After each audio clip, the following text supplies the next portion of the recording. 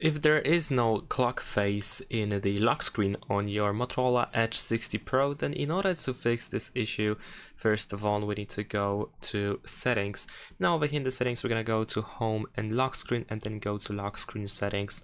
Over here you should be able to find show clock face, and then you should be able to turn this option on over here. If you do so, then if you go to the lock screen you should actually be able to see the set clock face. Sometimes the clock face might not be visible due to the amount of notifications that you have.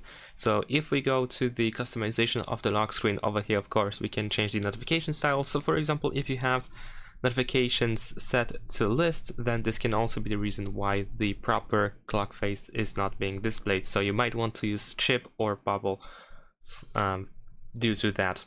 And that's about it. Thanks for watching, leave a like and subscribe.